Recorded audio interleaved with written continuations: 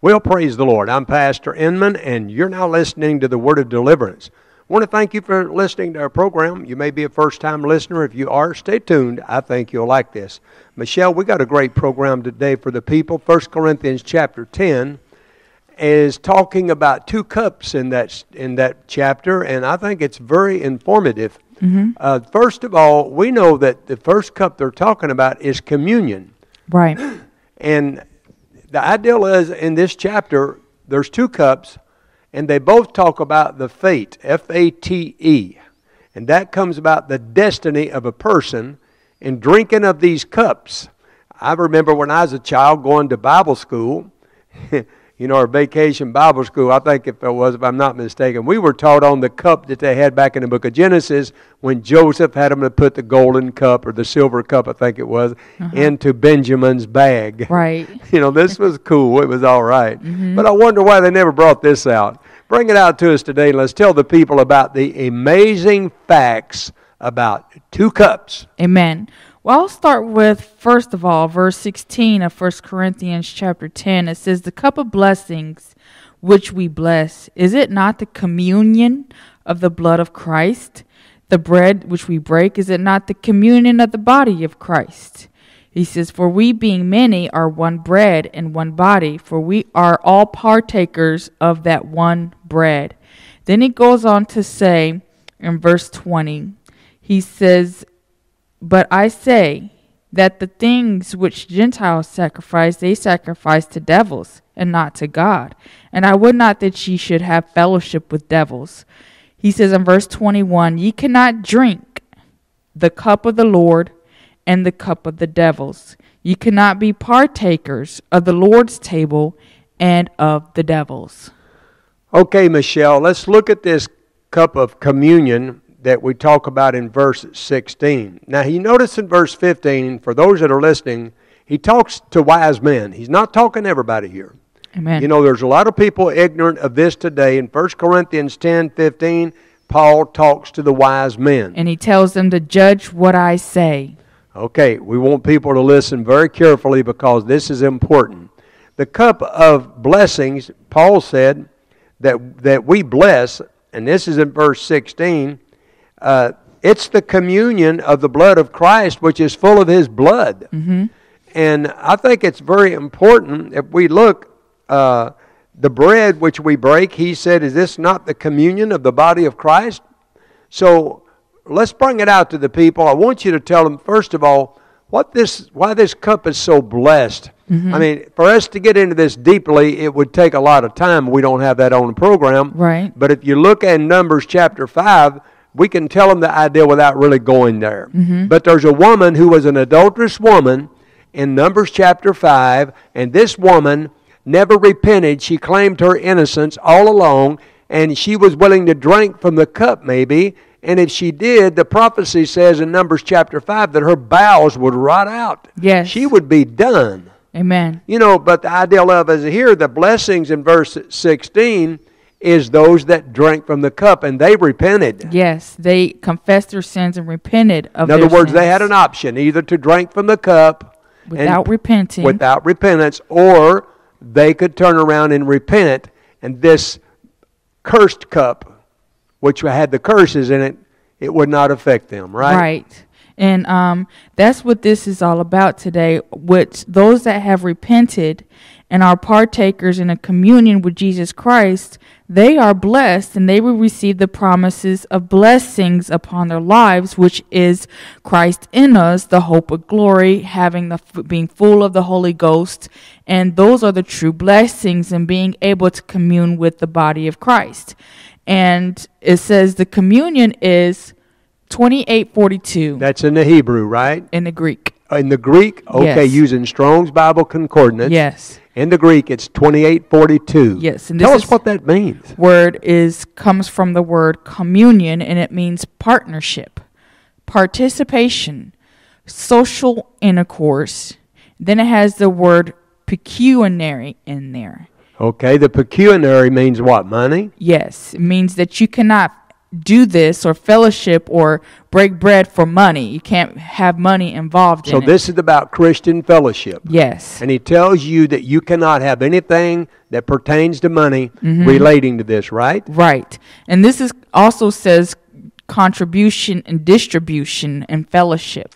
And it all leads to, and it goes to 28:44. It says sharer, associate, companion, fellowship, partaker.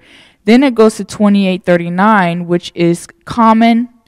And looks in the book of Acts, chapter 2, when they came together and breaking bread, and they had all things common, and they shared by everything they shared with one another, and as everybody had need, they gave them as they needed it, and it wasn't nothing that they did out of whoredom or wanted to access, wanting out of lust. Well, this is the royal law that James talked about in chapter 2, verse, I think it is around 8 or 9. James talked about the royal law, about loving the brethren. Right. So once a man is saved, Jesus Christ is in him. Yes. He's the hope of glory, and Jesus Christ is in him, and no matter how low down you think he is, you have to help him. Amen. And you have to help him because Jesus Christ is in him. And you know what? That's what he said in Matthew chapter 22, around 37 or something like that. When he said this, he said, the greatest laws are to love the Lord thy God with all thy heart, soul, with all thy might, and with all thy mind. And to love the brethren is the second of the greatest commandments. Yes. And that's really important that we love one another. But you see, today, the blessings of God cannot come upon you because you're going to church and you love Jesus. You know, you have to give your money to hear these people tell it. Some of these great preachers in America that have these gigantic churches and are worth hundreds of millions of dollars. You have to give your money to them to get their blessings. It's like a reaping and a sowing. You give to these rich preachers, and then the blessings of God come on you. Right. Or you can't love Jesus because you give your money. That's not what's going to save you, is by giving money. Oh, I just love Jesus because I give my money. Well, they have a lot of corrupted ideas. But the real ideal here goes into verse 21. Now, I know that, you know, this verse 16 talks about the blessings, and you could look at the blessings. We could talk about that a while. Matter of fact, let's talk about that just a little bit more. The blessings would include what? Being filled with Jesus. Yes. Having a relationship with Him. And having the knowledge of Him, like in Colossians 2:2 and 2:3, have the knowledge of wisdom of Jesus Christ. Those are the true treasures and the true blessings of God. So that comes from Colossians 1, verse 27. Yes. Where Christ is in us. And Colossians chapter 2, verse 2 and 3 says that in Him is the treasures and the wisdom. And this is all of the wisdom in the world. Yes. So it's there, but how does it come out of a person? There's a lot of people listening to us right now that are born again, but they go to churches that are really not preaching the Bible, and I feel sorry for them because the poor pastors, they don't know either, a lot of them. They don't have the time to put in this like we do. So tell us how to bring this wisdom and knowledge out of a person if they've been born again. Well, first of all, get a King James Version Bible. And then you want to get a Strong's Concordance. And then you get that, and then you learn how to read the Bible and study the Bible. In 1 Timothy 4:6 also talks about educate. Yeah, educating yourself. But the word is used nourished. Yes. In other words, you're telling them here about a Strong's Bible Concordance. You could also use a keyword study Bible because it's got partial Strong's built in it. Right. So anyway, learning how to search. And I know that everybody can't do this, but, you know, if you can, this is a way to stay with the Scriptures. Yes. You nourish up yourself. 1 Timothy 4:6. The word nourished in that verse means to what? Educate yourself. Yes. And how do you do that? With the Strong's you just told them about, with the King James Bible. Now, many people are destroyed, according to Hosea 4:6, from a lack of knowledge. Amen. So you have to say that we're blessed because of our fellowship with Him. And remember, David said, I once was young, now I'm old. I've never seen the righteous forsaken, nor his seed begging bread. Amen. And remember in 1 John 1, he says, and truly our fellowship is with the Father and with the Lord Jesus Christ. He says in verse 3, that which we have seen and heard declare we unto you, that ye also may have fellowship with us. And truly our fellowship is with the Father and with His Son, Jesus Christ. And then it goes on to say in verse 6, if we say that we have fellowship with him and walk in darkness, we lie and do not the truth. But if we walk in the light as he is in the light, then we have fellowship one with another, and the blood of Jesus Christ, his son, cleanses us from all sin. Okay, let's bring it out to the people like this, Michelle, because if you look at this very carefully, we're blessed mainly because we're born-again believers, and we're blessed because of faith. Amen. I want you to tell the people about, let's use for example Matthew 19, and talk about how great our faith is and what it's based upon, because Jesus told this man, faith is not for everybody. Right. You know, we know that faith is greater, and there are some people cannot have faith if they have their values in the wrong place. Yes. Because there is a specific idea in the Scriptures that people are required to do before they can walk with Christ Jesus, and there is no exceptions of persons. Yes, there was a rich man in Matthew 19 who asked Jesus, he says, what must I do that I may have eternal life? And he says, well, I do this and that and this and that. Jesus says, all that is good. He says, but thou lackest one thing. Jesus says in verse 21, if thou wilt be perfect, go and sell that thou hast and give to the poor, and thou shalt have treasure in heaven, and come and follow me. And then he says that the man went away sorrowful because he had great possessions. In verse 23, Jesus says, verily I say unto you, that a rich man shall hardly enter into the kingdom of heaven. And again I say unto you, it is easier for a camel to go through the eye of a needle than for a rich man to enter into the kingdom of God. Perfect. And then he says, and their disciples was amazed at this, and they said, who can be saved? But Jesus beheld them and said, with men this is impossible, with God all things are possible. Okay, he says the word perfect here, Michelle. Is that 5046, or which word is that? Because I think this is an important word, because everybody's going to look and say, well, I can't be perfect, so we can drop that. But that is not what this word means. Mm-hmm. We know that Christians are supposed to do their best. This is 5046, and this goes to the word complete and mental and moral growth in character. Okay, here's the ideal, mental and moral growth. You only come from this, and like I said a while ago, in 1 Timothy 4:6, you find the word nourished up, and that's to educate. Yes. And mental growth, it means to be able to be educated, but the education of God cannot be, you cannot compare anything with it, because right. God, you are born of a royal person who has miraculous faculties that comes in the word gifts. Yes. And whenever God gives you the gift of himself, there's miraculous faculties in a person, and he can outgrow this world, and he can know things that's above this world. Yes. Come on, tell us. You have to be full with the Holy Ghost, because a lot of people can have the scriptures, but then they'll twist the scriptures up. So you need to stay full of the Holy Ghost in order, because the Holy Ghost will lead you into all truth of whatever the scriptures has says, like in St. John 16:13. He will tell you the things that you should know. Okay, this number 5046 in the Greek is always used for the word perfect. Yes. And it means mental growth, which we just discussed. What about moral growth? How does this work, and how does that, you have to understand the world has their standards. What's your standard? Well, that comes with the mental growth. You have to grow mentally in the scriptures in order to grow morally, because we base our morals upon the scriptures. What does the scripture say? What does the Bible say that I need to do?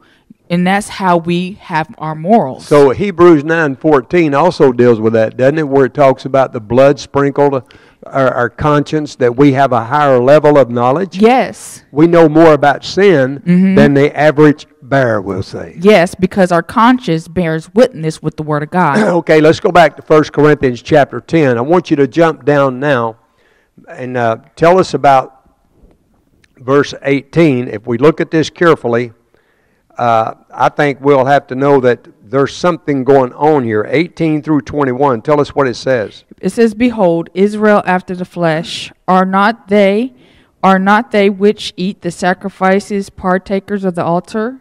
What say I then? That the idol is anything, or that which is offered in the sacrifice to idols is anything? Okay, let me ask you something. I don't mean to interrupt you there, but there's sacrifices. is partakers of the altar. Now, they don't serve God. If you look back into the Old Testament, the sacrifices they gave, people actually served a different God here. Yes, and even Isaiah tells you, chapter 1, that they was full of sacrifices, but God was sick of it because they was just sacrificing, but they had no repentance and they wasn't serving God. They was actually sacrificing the devils. Okay, in verse 16, the communion here had nothing to do with money for the Christians who were washed in the blood, and he talked about the cup of communions that were forgiven. Yes. So here, go on and read where you was, because there's a different idea in verse 20 and 21. Yes, but I say that the things which the Gentiles sacrifice, they sacrifice to devils and not to God. And I would not that ye should have fellowship with devils.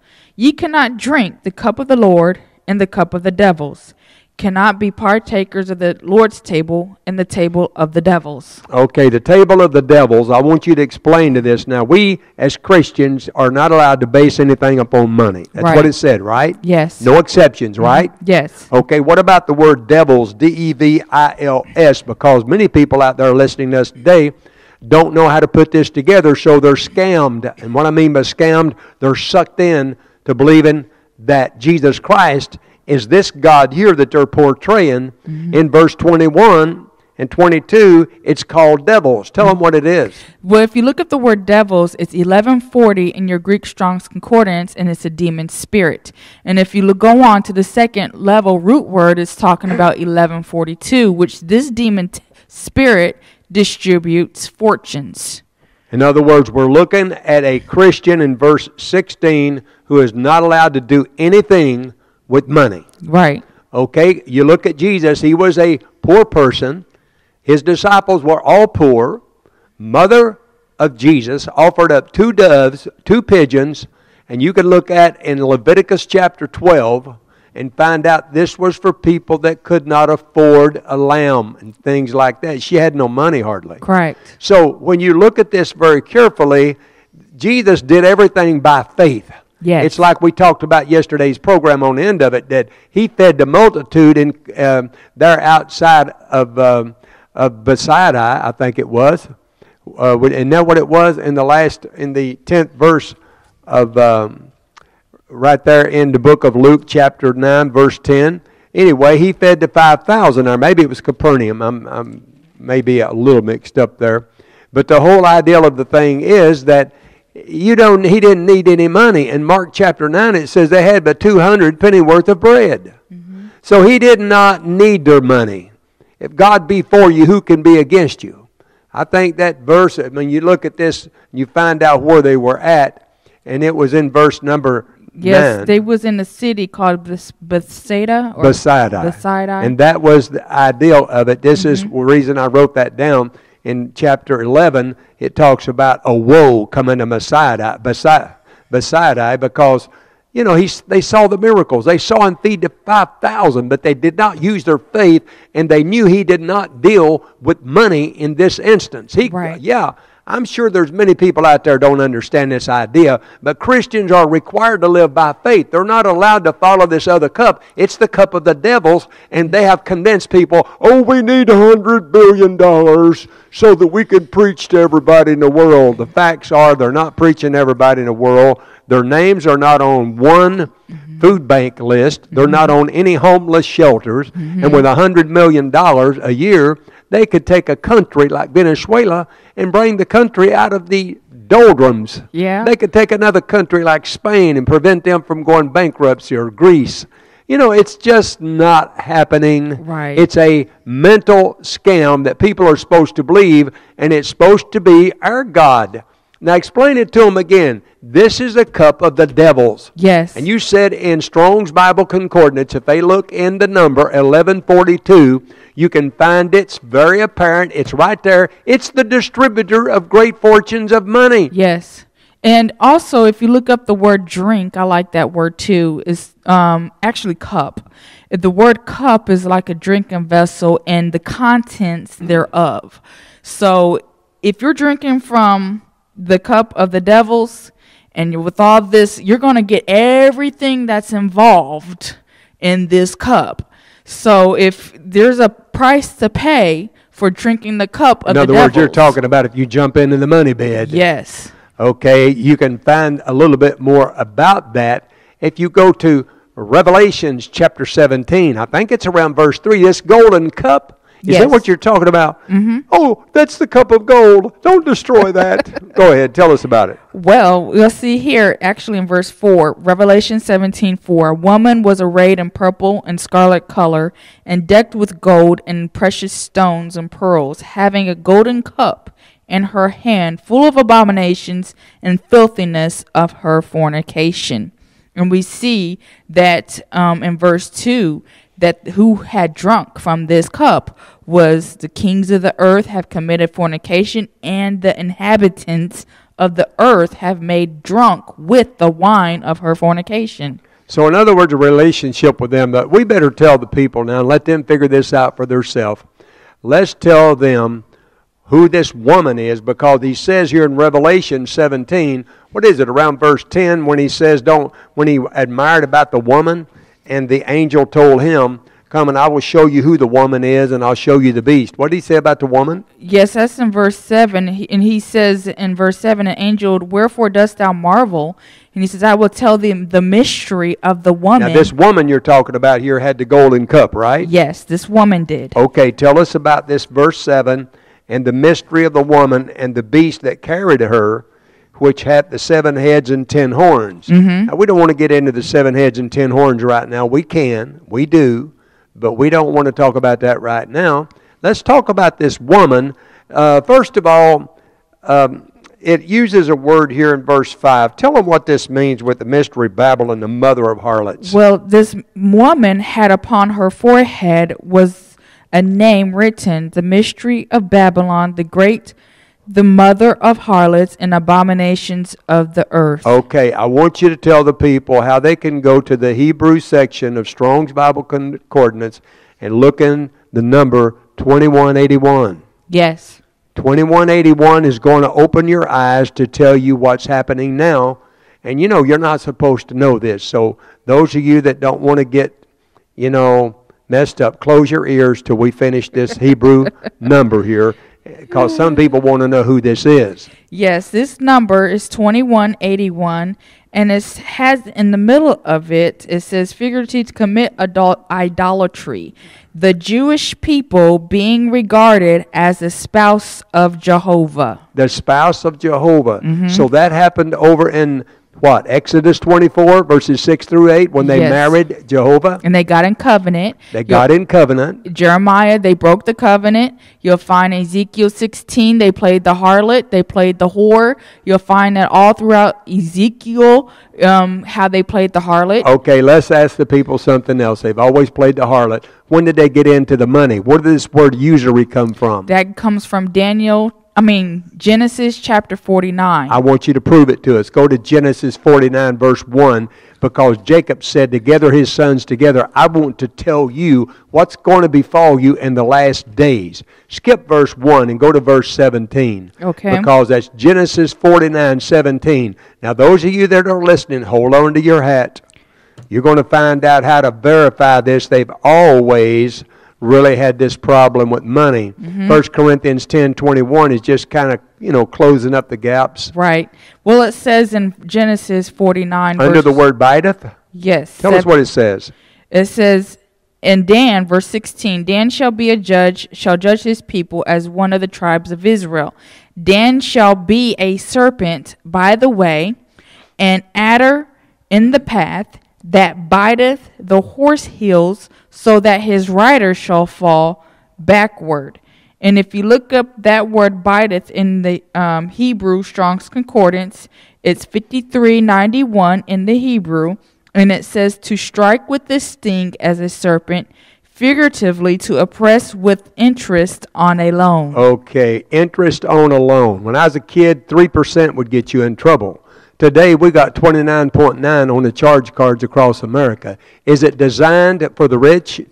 It's designed for the poor. Well, it's designed for the rich to use. Against the poor. Against the poor. Yes. So now you're looking at the ideal of Jesus. He says, in Luke 4:18, he's anointed to preach the gospel to the poor. Yes. These poor people today in our country are being oppressed in every way there is, Michelle. And it's all about people that are behind the scenes. They're not going to tell you who they are. They're behind the scenes making the laws.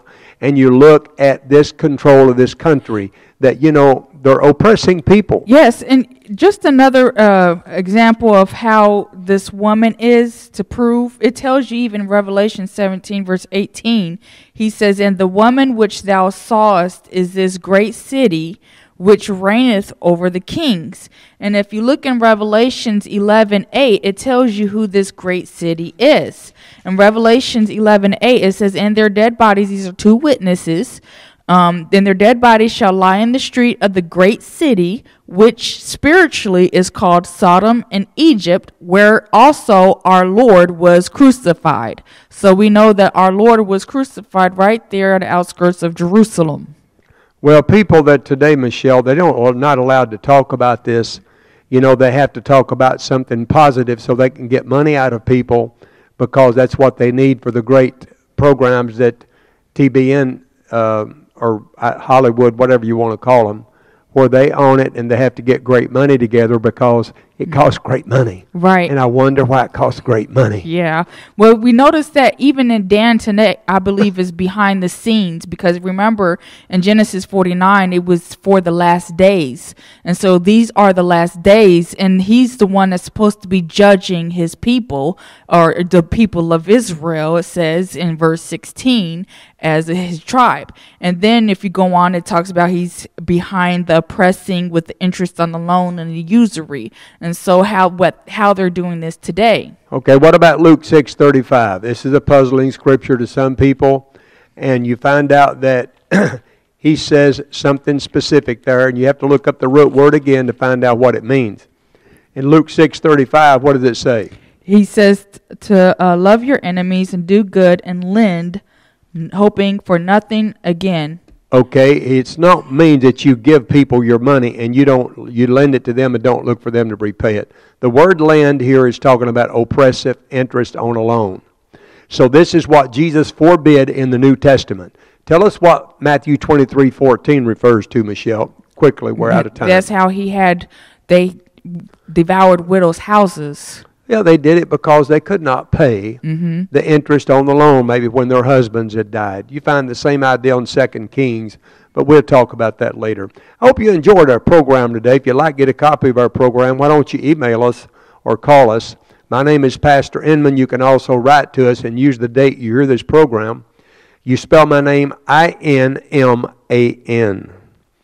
And our address is 518 Pleasant Valley Avenue, Dayton, Ohio, 45404.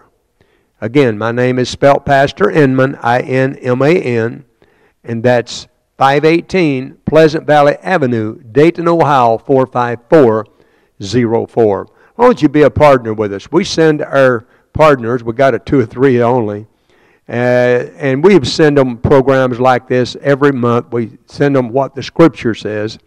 And it's not popular opinion that we're out to help, but we're out to feast on the Word of God, because that is what nourishes Christians up.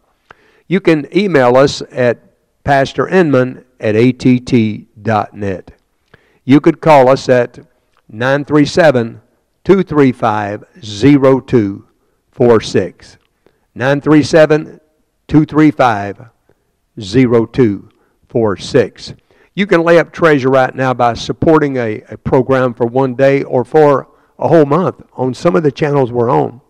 If you want to know more about that and lay up treasures in heaven, write to us and become a partner with us. I want you to pray for us. Even if you can't do that, you might want to be a partner with us anyway. As I said in the program, you can't base this on money, because God is greater than any of these things. And the faith that you get by believing on Jesus Christ through fellowshipping with the Holy Spirit will take you farther than money ever goes. Remember, I believe your faith is what keeps you in the grace of God. Faith comes by hearing, and hearing by the Word of God. It's very important. Again, Pastor Inman, Inman, 518 Pleasant Valley Avenue, Dayton, Ohio, 45404. Have a great day. You've been listening to the Word of Deliverance.